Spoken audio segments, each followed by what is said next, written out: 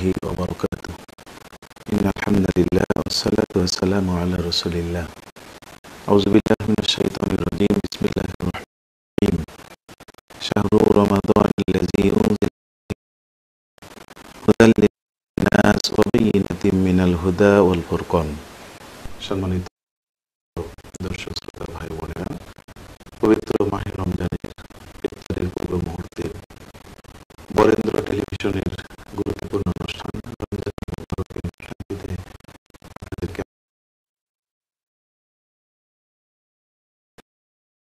Foundation এবং রাজশাহী বিভাগের সার্বিক সহযোগিতায় আজকের এই আলোচনার গুরুত্বপূর্ণ অনুষ্ঠানে আমাদের মাঝে মেহমান আলোচক হিসেবে উপস্থিত হয়েছেন বিশিষ্ট লেখক, গবেষক, আরবি ভাষার পণ্ডিত প্রফেসর ডক্টর নিজামউদ্দিন, চেয়ারম্যান আরবি বিভাগ, রাজশাহী বিশ্ববিদ্যালয়। আমরা মেহমানের সাথে আগে পরিচয় হয়ে নিব।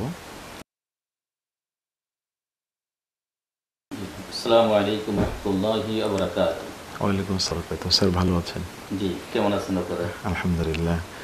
অনেক ব্যস্ততার মধ্যেও আমাদের স্টুডিওতে সময় দেওয়ার জন্য আমাদের অনুষ্ঠানের পক্ষ থেকে আপনাকে মোবারকবাদ জানাচ্ছি। জি, আপনাকে ধন্যবাদ এবং দর্শক শ্রোতা সবাইকে ধন্যবাদ জানাচ্ছি। আলহামদুলিল্লাহ। সম্মানিত ভাই এবং বোনেরা, আল্লাহ সুবহানাহু ওয়া তাআলা পবিত্র মাহে রমজানে কোরআনুল কারীম নাজিল করেছেন। আবার এই মাসে ফামান শাহিদা মিনকুমুশ শাহরা ফালিয়াসমহু, এই মাসটিতে সিয়াম সাধনা করার জন্য নির্দেশনা দিয়েছেন। সুতরাং সিয়াম, কিয়াম এবং রমাজান এই তিনটা একটার সাথে ওতপ্রোতভাবে জড়িত। তিনটা বিষয়েই অত্যন্ত গুরুত্বের সাথে আমাদেরকে বিষয়গুলি ওয়াকিফল দেওয়া দরকার, জানা দরকার। তো আমরা আজকে আমাদের বিজ্ঞ আলোচকের কাছ থেকে প্রথমেই জানতে চাইব যে আল্লাহ পাক যে সিয়াম বা রোজা আমাদের জন্য ফরজ করে দিয়েছেন, এই সিয়ামের শাব্দিক এবং পারিভাষিক অর্থ এবং এই অর্থের সাথে মিল রেখে আমরা আসলে বর্তমানে যেভাবে সিয়াম সাধনা করছি এটা হচ্ছে কি না, আপনার কাছে আমরা একটু বিস্তারিত জানতে চাচ্ছি। ধন্যবাদ। যে সিয়াম এটি একটি আরবি শব্দ, আর এর সাথে আরও একটি শব্দ রয়েছে, সেটি হচ্ছে সওম। সওম এবং সিয়াম দুইটি শব্দের অর্থই হচ্ছে আরবিতে, এর অর্থ হচ্ছে বিরত থাকা। আল ইমসাক বলা হয়, কোনো কাজ থেকে বিরত থাকার নাম হচ্ছে আসওম বা আসিয়াম। এ শব্দ দুইটিরই বহু বচন আসওয়াম। এবং আমরা কোরআন মাজিদে আমরা দেখেছি যে এখানে সিয়াম শব্দ ব্যবহার করেছেন আল্লাহ রাব্বুল আলামিন, ইয়া আইয়ুহাল্লাযীনা আমানু কুতিবা আলাইকুমুস সিয়ামু কামা কুতিবা আলাল্লাযীনা মিন ক্বাবলিকুম লাআল্লাকুম তাত্তাকুন। আবার মরিয়ম আলাইহিস সালাম, তিনি যখন ঈসা আলাইহিস সালামকে যখন প্রসব করলেন, তখন তিনি যখন নানান রকম প্রশ্ন মানে জর্জরিত হবেন এরকম আশঙ্কা করছিলেন, তখন আল্লাহ রাব্বুল আলামিন তাকে শিখিয়ে দিয়েছিলেন যে তুমি বলো ইন্নী নাযারতু লির-রাহমানি সাওমা, যে আমি রহমানের উদ্দেশ্যে সওমকে আমি মান্যত করে নিয়েছি, আমি সওম পালন করছি। এবং সেখানে সওম এর অর্থ যেটা কোরআন মাজিদ যেটা বলেছে যে 3 দিন তিনি কারোর সাথে কথা বলবেন না, এইটাই ছিল তখন তার যে সওম শব্দের প্রকৃতি, অর্থাৎ কথা থেকে তিনি বিরত থাকবেন। আমরা যেমন খাওয়া দাওয়া থেকে বিরত থাকি, তখন কথা থেকে বিরত থাকা তিনি ছিলেন, তাকেও সওম হিসেবে আখ্যায়িত করা হয়েছে। সুতরাং শাব্দিকভাবে যে কোনো কাজ থেকে বিরত থাকার নামই হচ্ছে সওম বা সিয়াম। আর পারিভাষিক অর্থে যদি আমরা দেখি যে আমরা যে সিয়াম পালন করছি, যে ফজরের সময় শুরু হওয়া থেকে সূর্যাস্ত পর্যন্ত একজন মুমিন, একজন মুমিনা তিনি 3টি কাজ থেকে বিরত থাকবেন। একটা কোনো কিছু খাওয়া থেকে, কোনো কিছু পান করা থেকে, এবং যে স্ত্রীর সাথে যে সহবাস এখান থেকে বিরত থাকবেন। এই 3টি কাজ থেকে বিরত থাকার নামই হচ্ছে সওম বা সিয়াম, যেটা ইসলামের পরিভাষা যেটা আমরা এখন ব্যবহার করছি। আলহামদুলিল্লাহ, আমরা চমৎকারভাবে সিয়ামের ব্যাখ্যা বিশ্লেষণ শুনলাম। আমরা যদি সেই যে আয়াতটি স্যার তেলাওয়াত করলেন, এই আয়াতের প্রেক্ষাপট বা কখন থেকে আমাদের জন্য সিয়াম ফরজ করা হয়েছে, ফরজের লক্ষ্য কী, এ ব্যাপারে একটু বিস্তারিত জানাবেন আমাদের। মানে যে আয়াত দ্বারা ফরজ করা হয়েছে, সূরা বাকারার 183 নম্বর আয়াত, ইয়া আইয়ুহাল্লাযীনা আমানু কুতিবা আলাইকুমুস সিয়াম, হে যারা ঈমান এনেছো তোমাদের উপরে রোজাকে ফরজ করা হয়েছে, কামা কুতিবা আলাল্লাযীনা মিন ক্বাবলিকুম, যেমনটি ফরজ করা হয়েছিল তোমাদের পূর্ববর্তী যারা ছিলেন তাদের প্রতি। তো এর দ্বারা একটি ব্যাকগ্রাউন্ড আমাদের কাছে খুব সুস্পষ্ট আমাদের কাছে মনে হয় যে সওমটি এটি একটি এই উম্মতের জন্য নূতন কোনো বিধান নয়, নূতন কোনো ফরজ নয়, সকল উম্মতের উপরে এটি ফরজ ছিল। আমরা দেখতে পাচ্ছি যে যেগুলো ডিভাইন রিলিজিয়ন, যেগুলো ঐশী ধর্ম, যেগুলো প্রত্যেকটা ধর্মেই রোজার বিধান রয়েছে। ইভেন যেগুলো ঐশী ধর্ম যেগুলো নয়, আমাদের চারিপাশে আমাদের হিন্দু ভাইয়েরা রয়েছেন, আমাদের বৌদ্ধ ভাইয়েরা রয়েছেন, তাদের মধ্যেও এরকম সিয়াম, যেটা তারা উপবাস বলেন বা অন্য শব্দ তারা প্রয়োগ করেন, তাদের মধ্যেও এই বিধান রয়েছে। তবে ডিভাইন রিলিজিয়ন যেগুলো, সেখানে আল্লাহর পক্ষ থেকেই সওমের বিধান এটা ছিল। ইহুদি ধর্মে সওমের বিধান ছিল, তারা বিভিন্নভাবে তারা রোজা রেখেছেন, যার ইতিহাস আমরা পেয়ে থাকি। তারা তাদের নবম মাস, তাদের যে হিজরি বর্ষ, তাদের যে ধর্মীয় বর্ষ ছিল, তার নবম মাসে তারা রোজা রাখত। তারপরে তাদের যারা আলেম ওলামা, তারা মিলে চতুর্থ, পঞ্চম, ষষ্ঠ এবং নবম মাসে তারা রোজা রাখে। এবং আমরা জানি যে মুসা আলাইহিস সালাম তিনি যখন কিতাব নিতে গিয়েছিলেন, তখন 40 দিন তিনি রোজা ছিলেন। এর ধারাবাহিকতায় ইহুদিরা 40 দিনও তারা রোজা রাখত। কিন্তু পরে তারা এই রোজাকে, তারা যখন রোজার মাসে যখন ঘুরছিল, গরমকালে রোজা না রেখে তারা শীতকাল বা শীতকালের কাছাকাছি সময় রোজা থাকবে, এটা যখন নিজেরা আলেম ওলামা তারা যারা ছিল, রহবান তারা ছিল, তাদেরকে নিয়ে তারা যখন এটা নির্ধারণ করলো, তখন তারা এর সাথে আর 10 দিন বাড়িয়ে দিল। যেহেতু গরমকালে তারা রোজা থাকবে না, তারা 50 দিন রোজা থাকতো। আর আল্লাহ রাসূল সাল্লাল্লাহু আলাইহি ওয়াসাল্লাম তিনি যখন মদিনায় গেলেন, তখন তার ইতিহাসও আমরা জানি। হযরত আয়েশা রাদিয়াল্লাহু তাআলা আনহা থেকে বর্ণিত হাদিস, তিনি বলেছেন যে আল্লাহ রাসূল সাল্লাল্লাহু আলাইহি ওয়াসাল্লাম তিনি মদিনায় গিয়ে দেখলেন যে ইহুদি যারা তারা রোজা রাখছে। তিনি প্রশ্ন করলেন যে কেন তোমরা রোজা রাখছো? তো তারা বলল যে হাযা ইয়াউমুন নাজ্জাল্লাহু মূসা মিন ফিরআউন, যে এটি হচ্ছে সেই দিন যেই দিন আল্লাহ রাব্বুল আলামিন মূসা আলাইহিস সালামকে ফিরআউনের কবল থেকে মুক্ত করেছিলেন, আশুরা, এবং সেই জন্য আমরা রোজা রাখছি। তখন আল্লাহ রাসূল সাল্লাল্লাহু আলাইহি ওয়াসাল্লাম মুসলমানদের উদ্দেশ্য করে বললেন, আনতুম আহাক্কু বিমূসা, মূসার সবচেয়ে বেশি হকদার হচ্ছে তোমরা, ফাসুমু, সুতরাং তোমরাও এই দিন রোজা থাকো। হযরত আয়েশা থেকে বর্ণিত আরও একটি হাদিস আছে, সেখানে দেখা যাচ্ছে যে জাহিলি যুগ থেকেই আল্লাহ রাসূল সাল্লাল্লাহু আলাইহি ওয়াসাল্লাম রোজা রেখেছেন, কারণ জাহিলি যুগ থেকে তিনি দেখেছেন যে কুরাইশরা আশুরার দিনে রোজা রাখে। এবং তার বর্ণিত হাদিসে রয়েছে যে ওয়াহাযা ইয়াউমুন, এটা ছিল সেই ইয়াউম, সেই দিন, যে সেই দিন তুস্তারুল কাবা, এই দিনে কাবাকেও গিলাফ পড়ানো হতো। তো এই জন্য যে একটা রোজার যে একটা ধারাবাহিক ইতিহাস আমরা দেখেছি ইহুদিদের মধ্যে ছিল, এবং সেখান থেকে আল্লাহ রাসূল সাল্লাল্লাহু আলাইহি ওয়াসাল্লাম পর্যন্ত এসেছে। আবার নাসারা যারা, ঈসা আলাইহিস সালাম অনুসারী যারা, তারাও রোজা রাখতেন, এবং সে ঘটনাও রয়েছে। এবং আশুরার রোজাও তারা রাখতেন, কারণ আল্লাহ রাসূল যখন সাহাবীদের যখন নির্দেশ দিলেন, তখন সাহাবীরা বললেন যে আমরা কি রোজা রাখবো, এই দিন তো ইহুদি এবং খ্রিস্টান উভয় দল রোজা রাখেন। তখন আল্লাহ রাসূল সাল্লাল্লাহু আলাইহি ওয়াসাল্লাম তিনি নির্দেশ দিলেন, তোমরা রোজা থাকো, তবে তাদের চেয়ে একটু ব্যতিক্রম করে তোমরা 9 এবং 10, অর্থাৎ তার সাথে একদিন বাড়িয়ে তোমরা রোজা রাখো। এবং আমরা দেখতে পাচ্ছি যে বিভিন্ন ধর্মে, বিভিন্ন জাতিতে রোজার এই বিধানটি ছিল, এবং সেখান থেকে আমাদের মাঝে এসেছে। আমাদের মাঝে যে রোজা এসেছে তার একটা ইতিহাস রয়েছে, যে প্রথমে আশুরার রোজা এটা ফরজ করা হয়েছে, দ্বিতীয় হিজরির প্রথমে অর্থাৎ মুহররম মাসে এটা ফরজ করা হয়েছিল। 2টি বর্ণনা রয়েছে, একটি হচ্ছে যে সাহাবায়ে কেরাম পূর্ণ রোজা থেকেছিলেন, আর একটা হচ্ছে যে 10ই মুহররমই এই রোজাকে ফরজ করা হয়েছিল। তিনি নির্দেশ দিয়েছিলেন যে তোমাদের মধ্যে যারা খেয়েছো তারা এখন থেকে আর খেও না, সন্ধ্যা পর্যন্ত তোমরা রোজা থেকো, আর যারা খাওনি তারা আর খেও না, তারা পূর্ণ দিনই রোজা থেকো। ওই মাসেরই, ওই বছরেরই রমজান মাসে এসে রমজানের রোজা এটাই ফরজ হয়ে গেল, এবং এই যে আয়াত, এই আয়াত সেটা অবতীর্ণ হলো হিজরি 2য় বর্ষে রমজান মাসে, এবং বলা হয়েছে যে সেই মাসেই বদরের যুদ্ধ সংঘটিত এটা হয়েছিল। আলহামদুলিল্লাহ, আমরা অত্যন্ত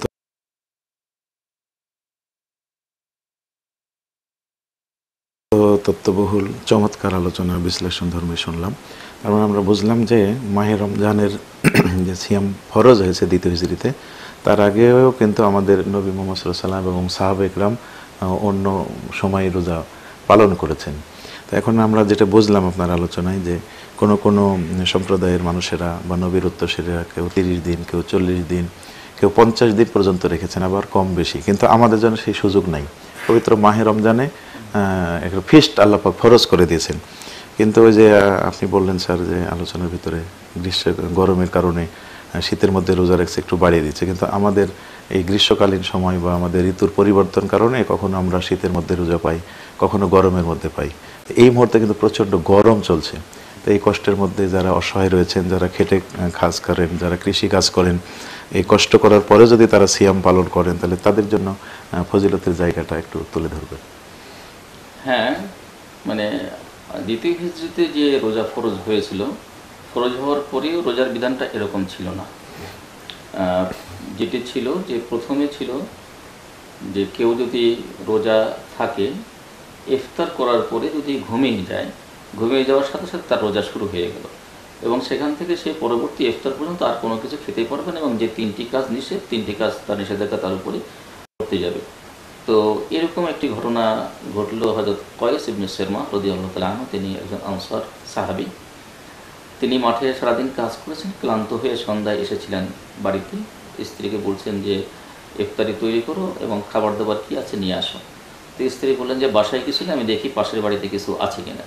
তিনি গেলেন, এসে দেখেন যে কয়েস তিনি ঘুমিয়ে গেছেন। তো তারপর ঘুম থেকে উঠলেন, ওঠার পর তো তার আর খাওয়া যাবে না।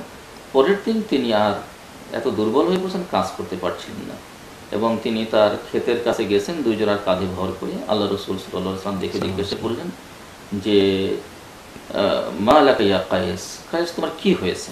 তখন হযরত কায়েস তার স্ত্রী, কায়েসের স্ত্রী আল্লাহ রসুলকে এই ঘটনা বললেন।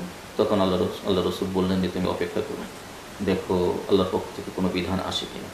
এবং বর্ণিত আছে যে এরকম ঘটনা হয়তো ওমর রাদিয়াল্লাহু আনহুর ক্ষেত্রেও ঘটেছিল। তো যে কারণে এরপর পরই আয়াত নাজিল হইল যে কুলু আশরাবু হাত্তা ইয়াতাবাইয়ানা লাকুমুল খাইতুল আবিয়াদু মিনাল খাইতিল আসওয়াদ মিনাল ফাজর, যে ফজরের যে রেখা, সবে সাদিকের যে রেখা পূর্ব দিগন্তে উদিত হওয়ার পূর্ব পর্যন্ত খাওয়া পান করা বা যাবতীয় কাজ এটা করা যাবে, যেটা এখন আমরা করছি। এটা কোন হিজরিতে বা কোন? এটা 1 বছর বলা হয়েছে, যে 1টি বছর ওই বিধান ছিল, 1 বছর পরই এই বিধান আবার নাজিল হয়েছে। তো আসলে আল্লাহ রাব্বুল আলামিন সবসময় চান সহজ কিছু করতে। ইন্নাল্লাহা ইউরিদু বিকুমুল ইউসরা ওয়া লা ইউরিদু বিকুমুল উসরা, সহজ চান। যে কারণে আল্লাহ রাব্বুল আলামিন এই বিধানটি পরিবর্তন করে দিলেন। কিন্তু এখন যে আমাদের বিধান রয়েছে, সারা বছর রোজা ঘটছে, এবং কখনো গ্রীষ্মকালে আসছে, কখনো শীতকালে আসছে। এটি যে এখন হচ্ছে তা না, আল্লাহ রাসূল সাল্লাল্লাহু আলাইহি ওয়াসাল্লামের সময় এরকম হয়েছিল। তো যারা গ্রীষ্মকালে রোজা থাকবে এদের জন্য একটা বিশেষ ফজিলত এটা রয়েছে। হযরত ইবনে আব্বাস থেকে বর্ণিত যে আল্লাহ রসুল সাল্লাল্লাহু আলাইহি ওয়াসাল্লাম তিনি আবু মুসা আল আশআরীকে একটি সারিয়ায় পাঠালেন, এবং সে সারিয়ায় অংশগ্রহণ করতে হয়েছিল জাহাজে, নৌকায় করে। তো তারা যখন নৌকার পাল যখন তুললেন এবং অনেক রাত যখন হলো, ইজা হাতিফুন ফাওকাহুম ইয়াহতিফ, আবু মুসা আল আশআরী তিনি বলছেন যে রাতের বেলা কেউ একজন যেন তাদেরকে আহ্বান করে কিছু বলছে। তো তারা হযরত আবু মুসা আল আশআরী সহ সাহাবীরা তারা কান দিয়ে শুনছিলেন। সেখান থেকে আহ্বান আসছিল, ইয়া আহলাস সাফিনা, হে নৌকার যারা আরোহী, কিফু উখবিরুকুম বিকাদাইন কাদাহুল্লাহু আলা নাফসি, যে তোমরা একটা জিনিস শোনো, তোমাদেরকে একটা বিষয় আমি বলবো, যেটি আল্লাহ রাব্বুল আলামিন তিনি যেটা নির্ধারণ করেছেন তার নিজের জন্য। তো আবু মুসা আশআরী তিনি বললেন যে হ্যাঁ, তুমি কি খবর দেবে দাও। তখন সেখান থেকে আওয়াজ হলো, ইন্নাল্লাহা তাবারাকা ওয়া তাআলা কাদা আলা নাফসিহি আন্নাহু মান আ'তাশা নাফসাহু লাহু ফি ইয়াউমিন সাইফিন সাফাহুল্লাহু ইয়াওমাল আতশি, যে এই প্রচণ্ড গরমের দিনে, গ্রীষ্মকালে কেউ তৃষ্ণার্ত হয় আল্লাহ রাব্বুল আলামিনের উদ্দেশ্যেই, তাহলে সেই মহাদিন যেই দিনে সকল মানুষ তৃষ্ণার্ত হবে, সেদিন আল্লাহ রাব্বুল আলামিন নিজের হাতে তাদেরকে পানি পান করাবেন। সুবহানাল্লাহ। এবং ইবনে রাজব হাম্বলি রাদিয়াল্লাহু তাআলা রাহমাতুল্লাহ আলাইহি তিনি একটি বর্ণনা তিনি উল্লেখ করেছেন, এবং দীর্ঘ হাদিসে আমরা এই বর্ণনাটি পাই যে ইউদাউ লিস-সাওয়ামি মা'iদাতান ইয়াকুলুনা আলাইহা ওয়ান নাসু ফিল হিসাব, কিয়ামতের দিনে মানুষের হিসাব নেওয়া হবে। কিন্তু অন্য এক জায়গায় দেখা যাবে যে দস্তরখান বিছানো আছে, সেখানে লোকজন যাচ্ছে, তারা খাওয়া দাওয়া করছে, তারা উঠে আসছে। ফায়াকুলুন, যাদের হিসাব নেওয়া হচ্ছে, কঠিন অবস্থার মধ্যে যারা আছে, তারা প্রশ্ন করবে যে হে ইয়া রব, হে আমাদের প্রতিপালক, নাহনু নুহাসাবু ওয়া হুম ইয়াকুলুন, আমাদেরকে এরকম কঠিন হিসাব নিচ্ছেন, চুলচেলে হিসাব নিচ্ছেন, আর এরা খাওয়া দাওয়া করছে, এরা ঘুরছে, ব্যাপার কি? ফায়াকাল, তাদেরকে বলা হবে ইন্নাহুম তালামা সামু ওয়া আফতারতুম, যে কঠিন অবস্থার মধ্যে তারা রোজা রেখেছে আর তোমরা নিজেরা খাওয়া দাওয়া করে বেরিয়েছো। ওয়া কামু ওয়া নিমতুম, এবং কঠিন অবস্থার মধ্যে তারা নামাজ পড়েছে আর তোমরা ঘুমিয়েছিলে। সুতরাং তাদের জন্য আলাদা ফজিলত এটি রয়েছে। হযরত মুআয ইবনে জাবাল তিনি রাদিয়াল্লাহু তাআলা আনহু তিনি তার মৃত্যুর সময় মৃত্যুকে আলিঙ্গন করে, মৃত্যুকে মারহাবা জানিয়ে তিনি বলেছিলেন যে যে হে আল্লাহ তিনি বলেছিলেন যে মারহাবান বিল মাউতি যায়রুন মুগাইয়াবুন হাবিবুন জা আলা ফাকাতিন আল্লাহুম্মা ইন কুনতু আখাফুকা ফা আনা আল-ইয়াওমা আরজুকা, যে আল্লাহ সারা জীবন তোমাকে ভয় পাচ্ছি, কিন্তু এখন তোমার কাছে যেতে আমার মন চাচ্ছে, তোমার প্রত্যাশা আমি করছি। আল্লাহুম্মা ইন্নাকা তা'লাম আন্নী লাম আকুন উহিব্বুদ দুনিয়া ওয়া তুলাল বাকা ফিহা, যদি হে আল্লাহ তুমি তো জানো যে আমি এই পৃথিবীকে মোটেই ভালোবাসি না, এই পৃথিবীর দীর্ঘ জীবন আমি চাই না।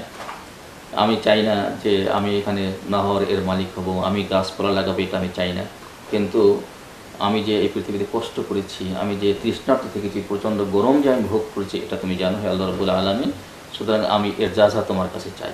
সুতরাং আমরা দেখেছি সাহাবীদের আমল থেকে, আল্লাহ রাসূল সাল্লাল্লাহু আলাইহি সাল্লামের কথা থেকে, যে এই কঠিন অবস্থার মধ্যে প্রচণ্ড গরমে যারা তৃষ্ণার্ত থাকবে, যারা খাওয়া দাওয়া থেকে বিরত থাকবে, তাদের জন্য বিশেষ ফজিলত আল্লাহ রাব্বুল আলামিনের কাছে সেটা রয়েছে। মাশাআল্লাহ, আলহামদুলিল্লাহ, অনেক ধন্যবাদ। আপনারা রমজানুল মুবারক অনুষ্ঠানটি দেখছেন, যারা সাথে আছেন আপনাদের আবারও ধন্যবাদ জানাই। এখন প্রচণ্ড গরমের ভিতরে রোজার মাস চলতেছে, অনেক ভাইরা কষ্টের মধ্যে থাকছেন। এরপরেও নিশ্চয়ই আলোচনা শুনে বুঝতে পারলেন যে কষ্ট যতই হোক, আল্লাহ পাক যেহেতু ফরজ করে দিয়েছেন, তার হুকুম পালন করার জন্য কষ্ট সহ্য করে যদি আমরা এটি পালন করতে পারি, তাহলে আল্লাহ রাসূল তো জানিয়ে দিলেন, আল্লাহ পাক বলেছেন আস-সাওমু লি ওয়া আনা আজজি বিহি, রোজা শুধুমাত্র আমার জন্য, আর এর প্রতিদান আমি আল্লাহ পাক নিজেই দেব। আর প্রতিদান কত বেশি আমরা হাদিসের মাধ্যমে স্যারের কাছ থেকে জানতে পারলাম। সেজন্য আমরা আমাদের অনুষ্ঠানের পক্ষ থেকে অনুরোধ করব যে আল্লাহ সুযোগ দিয়েছেন, ছাড় দিয়েছেন, কিন্তু আমরা যদি একটি সিয়াম নষ্ট করে দিই বা সেই ছাড়ের সুযোগটা নিই, তাহলে পরবর্তীতে এই ফজিলত কিন্তু আর ওঠানো সম্ভব নয় বা এই ফজিলত পাওয়া সম্ভব নয়। এই জন্যই অত্যন্ত সতর্কতার সাথে আমরা অবশ্যই খেয়াল করব যে কোনোভাবেই ছোটোখাটো ওসিলা নিয়ে আমরা যেন রোজা থেকে বিরত না থাকি, বরং কষ্টকে উপেক্ষা করে যদি আল্লাহ সন্তুষ্টির জন্য আমরা পালন করতে পারি, আমরা উভয় জায়গায় কামিয়াব হব। আলহামদুলিল্লাহ। আমরা স্যারের কাছে একটু জানতে চাইব যে এই প্রচণ্ড গরমের ভিতরে একদিকে দীর্ঘক্ষণ না খেয়ে থাকা, এরপরে ইফতার করার পরে আবারও খতমে তারাবির জন্য মানুষ ছুটে চলে যাচ্ছেন, এই যে সিয়াম আর কিয়াম দুটি, এই কিয়ামুল লাইলের ব্যাপারে বা রাত জাগরণের ব্যাপারে বা তারাবির ব্যাপারে ফজিলত নিয়ে আপনি একটু কথা বলবেন। যে রমজান মাস আসলে একটি ফজিলতের মাস। এই রমজান মাসে যে আমলগুলো রয়েছে, একটা একটা করে আমল যদি আমরা চিন্তা করি, আমরা দেখতে পাবো যে এই রমজান মাসে প্রত্যেকটা আমলই অত্যন্ত গুরুত্বপূর্ণ, এবং প্রত্যেকটা আমলই একজন মানুষকে পরিপূর্ণ মানুষ হতে, একজন মানুষকে পরিপূর্ণভাবে আল্লাহর পথে এগিয়ে যেতে এটা সাহায্য করে। তো এই মাসে যে জিনিসটি রয়েছে সেটা হচ্ছে যে এই মাসে যেমন সিয়াম রয়েছে, এই মাসে যেমন লাইলাতুল কদর রয়েছে, এই মাসে যেমন রয়েছে কোরআন নাজিল হয়েছে, এই মাসে কোরআন তেলাওয়াতের ফজিলত রয়েছে, ঠিক এই মাসে একটা বড়, সবচেয়ে বড় ফজিলত, সেটা হচ্ছে সালাতুত তারাবি। সালাতুত তারাবি হচ্ছে আল্লাহ রাব্বুল আলামিনের পক্ষ থেকে একটা বিশেষ নিয়ামত, এবং এই নিয়ামতে আল্লাহ রাব্বুল আলামিন যাকে অভিষিক্ত করবেন তিনি আল্লাহর কাছে প্রিয় বান্দা তিনি হতে পারবেন। এবং আল্লাহ রাব্বুল আলামিন তিনি পরিষ্কার করে যে কয়টি নফল ইবাদতের হুকুম দিয়েছেন, তার অন্যতম হচ্ছে তাহাজ্জুদ, বা এই তারাবির কথাও কেউ কেউ বলেছেন যে তারাবির নির্দেশ আল্লাহ রাব্বুল আলামিনের পক্ষ থেকে এসেছে। তো আল্লাহ রাসূল সাল্লাল্লাহু আলাইহি ওয়াসাল্লাম তিনি খুব ক্লিয়ার করে বলেছেন যে মান সামা রমাদানা ঈমানান ওয়া ইহতিসাবান গুফিরা লাহু মা তাকাদ্দামা মিন যামবি। দুইটি জিনিসকে পাশাপাশি আল্লাহ রাসূল দাঁড় করিয়েছেন, যে রমজান মাসের সিয়াম এবং রমজান মাসের কিয়াম। কিয়াম মানে হচ্ছে তারাবি বা কিয়ামুল লাইল, এটা যে করবে এবং সে যদি সেই আত্মবিচারের সাথে যদি করতে পারে, মুহাসাবার আল্লাহ রাব্বুল আলামিনের কাছে হিসাবের জন্য দাঁড়াবে, এই অনুভূতি নিয়ে যদি করতে পারেন, তাহলে তার জীবনের সমস্ত গুনাহকে মাফ করে দেওয়া হবে। এবং সেখানে বলা হয়েছে কিছু বলা হয়েছে ইল্লাদাইন বা ইল্লা শিরক বা দাইন এছাড়া।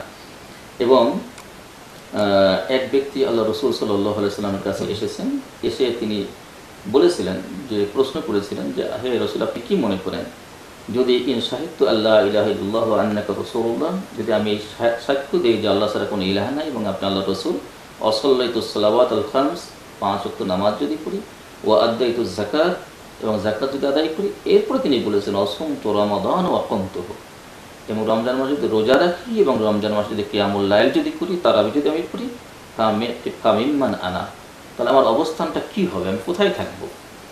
কয়লা আল্লাহ রাসূল সাল্লাল্লাহু আলাইহি ওয়াসাল্লাম বলেছিলেন মিনাস সিদ্দিকিন ওয়াস শুহাদা, তুমি থাকবে, তুমি অন্তর্ভুক্ত হবে সিদ্দিকিন এবং শুহাদা যারা, এদের অন্তর্ভুক্ত তুমি হবে।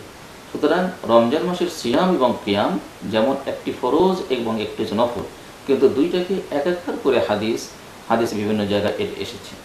এবং হযরত ওমর রাদিয়াল্লাহু তাআলা আনহু তিনি সবসময় তার খেলাফতকালে ইজা দাখালা আউয়ালু লাইলাতিন মিন রমাদান, রমজান মাসের প্রথম রাতেই তিনি ইউসাল্লিল মাগরিব পড়তেন। এরপরে সাহাবাদেরকে নিয়ে বা তার যারা মুমিন যারা ছিলেন তাদেরকে নিয়ে তিনি বসতেন এবং বলতেন ফাইন্না হাযাশ শাহরু কুতিবা আলাইকুম সিয়ামুহু, যে এটা হচ্ছে এমন একটা মাস যেখানে তার সিয়ামকে ফরজ করা হয়েছে, ওয়ালাম ইউকতাব আলাইকুম কিয়ামুহু, কিন্তু কিয়ামুল লাইলকে ফরজ করা হয়নি।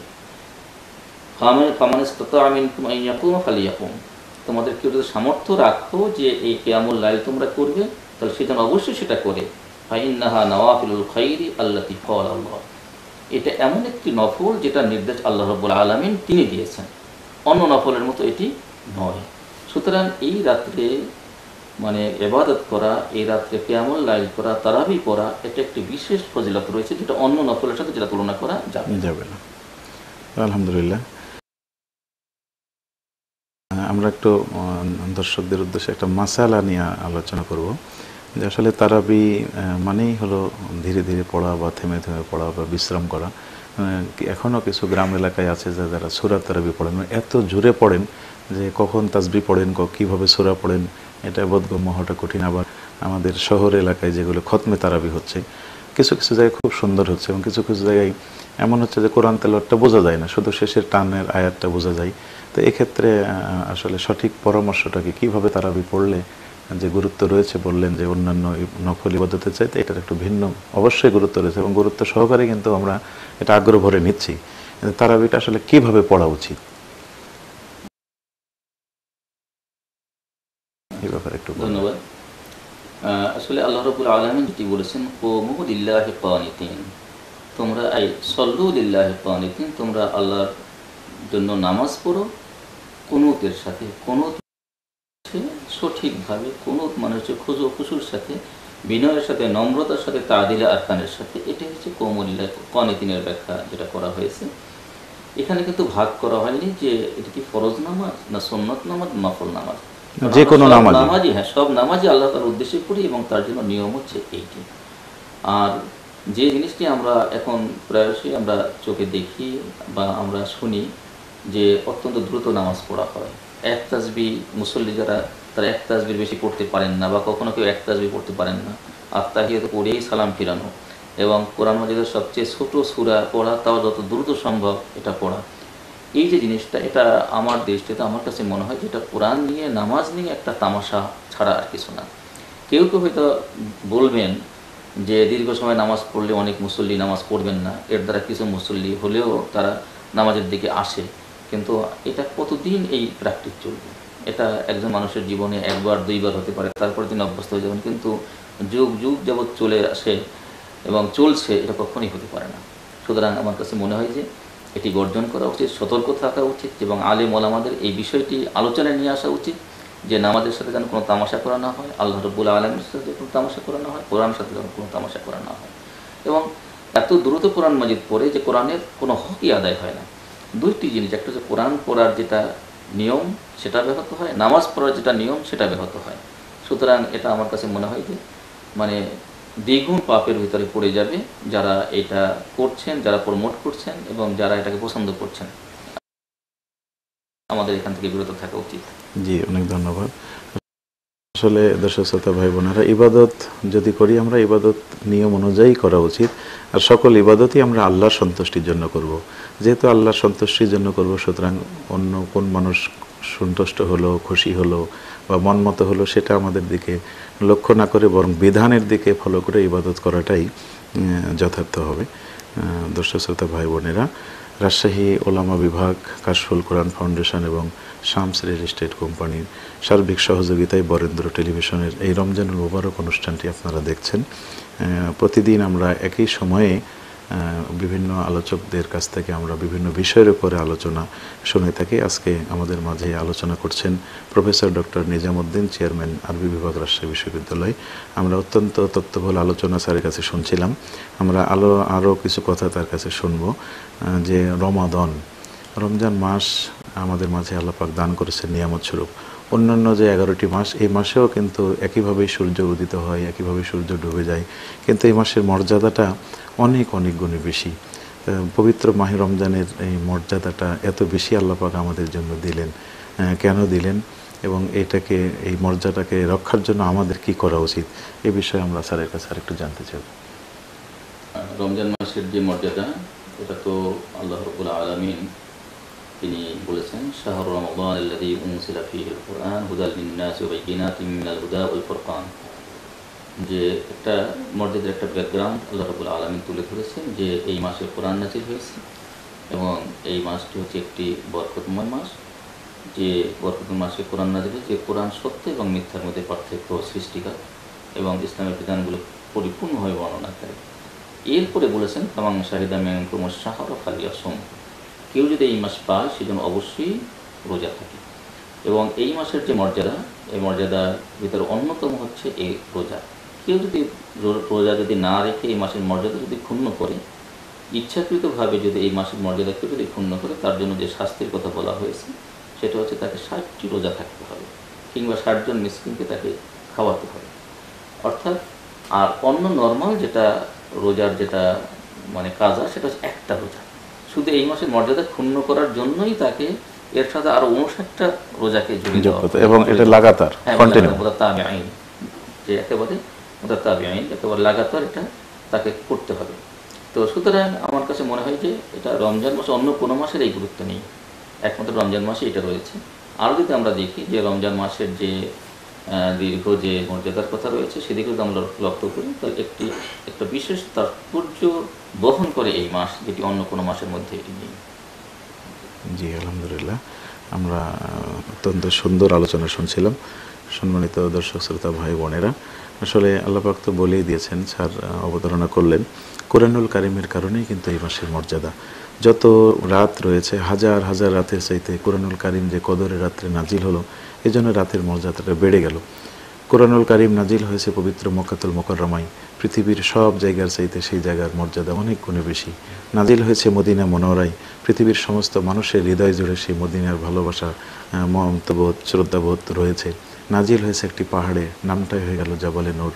আমরা যদি এই সূত্রের দিকেও তাকাই, তাহলে যিনি কোরআনকে ধারণ করবেন, লালন করবেন, বরণ করবেন, কোরআনের রঙে রঙিন হবেন, তিনিও হাজার হাজার মানুষের চাইতে সেরা হতে পারবেন। আমরা যদি আমাদের রাষ্ট্রেও কোরআনের বিধান চালু করতে পারি, নিঃসন্দেহে এই সূত্রই বলে দিচ্ছে যে সমাজে যে ভূখণ্ডে কোরআনের রাজ কায়েম হয়ে যাবে, সেই ভূখণ্ড, সেই রাষ্ট্রটা অন্যান্য রাষ্ট্রের চাইতে অনেক গুণে উত্তম হবে।